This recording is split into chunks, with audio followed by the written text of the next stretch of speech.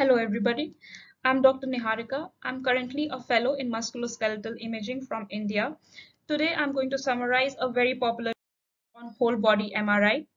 This article was published in Clinical Radiology on April 29, 2021. Whole body MRI, a practical guide for imaging patients with malignant bone disease. So let's see why this topic is so popular and important in today's times. The purpose of this article was to show that a whole body MRI is important for the assessment of the extent of systemic malignant bone disease and response to treatment. It forms an important combination. It basically uses morphological and functional whole body imaging and forms a part of the national as well as international recommendations for imaging patients with myeloma or metastatic prostate cancer. And this good quality whole body MRI data in today's time can be achieved in just 45 minutes, that too non-invasively.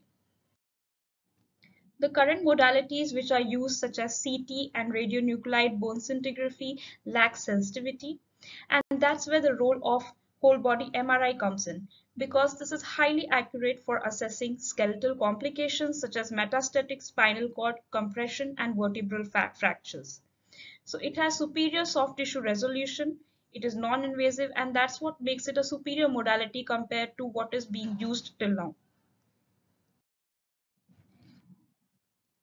So we know that it is difficult to assess the treatment response as if we use criteria such as RESIST criteria, there is associated soft tissue component is required to assess the metastasis, which is not always there. So it is important to use this whole body MRI, and there are various protocols now which we are going to see how to go about it. So the images are acquired in stations with usually 5 to 7 stations, and whole body table movement is required. A whole body receiver coil coverage is required. Images are usually acquired axially, and later on composed series are constructed. Sagittal spine imaging is usually acquired using fast or turbospin echo sequences which provide the high resolution images. So this will act as complementary morphological evaluation in along to our other sequences. So this is a table which summarizes the imaging protocols described in MyRADS and MetRADS. MyRADS is basically the myeloma response assessment and diagnosis system, while MetRADS-P is the metastasis reporting and data system for prostate cancer. Now these two are very commonly, we are encountering it in our clinical practice, that is myeloma, prostate and breast metastasis are we are usually evaluating the metastasis as well as response to these particular tumors. So both these MyRADS and MetRADS, they have core protocol as well as comprehensive protocol, and the sequences used are first the diffusion weighted imaging. So the diffusion weighted imaging is basically we are using both low and high B values in this. So two different B values are at least used, and 5 mm slices are acquired. Echoplanar imaging is used. Good fat suppression is required for obtaining good quality DWI images. Next, coming to the T1 weighted Dixon imaging. So in this case, we are using basically fat and water image reconstructions have to be done. Then comes the T2 weighted imaging. So in T2 weighted imaging, we have already discussed here, no fat suppression is used, and sagittal whole spine images and regional assessments are usually optional. This is an example of a core MyRADS protocol in a patient with multifocal myeloma bone disease. Now we can see that if there is such a heavy burden and multifocal multiple myeloma burden of the disease, but still we can see that the skeletal survey is negative, as illustrated in the last picture, that is K.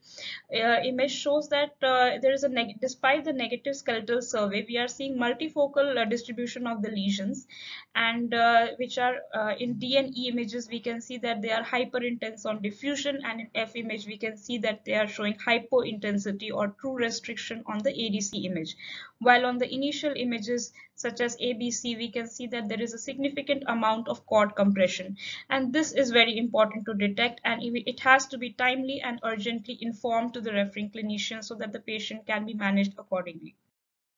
Next, we can see the importance of this diffusion weighted images. So in case of these diffusion weighted images, the image on the right side, that is, it is showing the right sided acetabular lesion is hyper intense on the DWI image, while on the second ADC image we can see that it is still hyper intense. So this is not true restriction. While if we see the image on the left side, it is actually restricting, that is, it is hypo-intense on the ADC image. That means it is an active focal lesion as compared to the previous acellular treated lesion. So that is very important. Another example of the diffusion and the Dixon imaging, they run complementary to each other. So it is important to distinguish between the benign from the malignant fractures. Because the benign fractures, they will not show true restricted diffusion, while the malignant fracture will show true restricted diffusion. In this case, we can see the image A. It is showing that there is a hyperintense signal related to a right-sided rib. The image B shows that there is hyperintensity on the ADC map, signifying edema. And finally, the image C.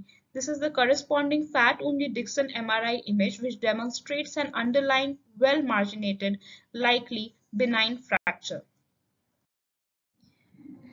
So what is new? So this there is importance has been stressed on the Dixon imaging, which is extremely helpful in patients who are having a background of diffuse marrow hypercellularity or rib lesions. Now, in such cases, when the marrow is very hypercellular, we can get what is called as a false negative diffusion weighted interpretation.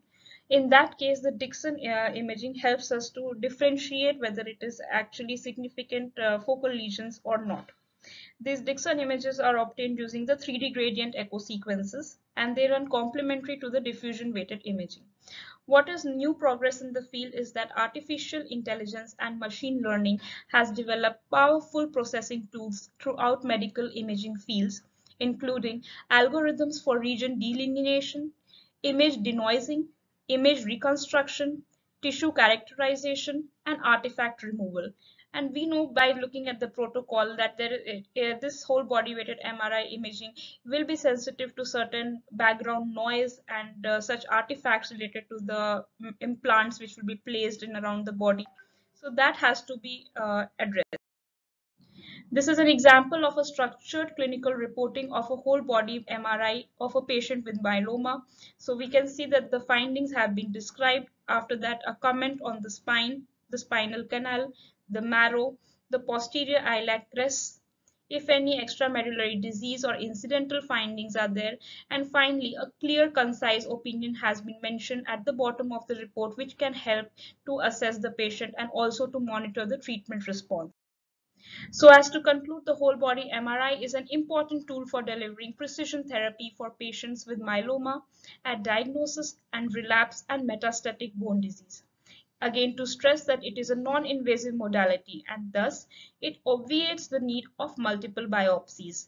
It is very helpful for patients who have undergone multiple lines of therapy. So in that case, it is very confusing if we use the other conventional modalities to differentiate whether there is a recurrence, whether there is a increase in the size of the burden of the lesions.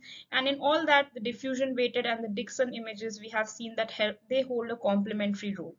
So I hope this was useful, and thank you.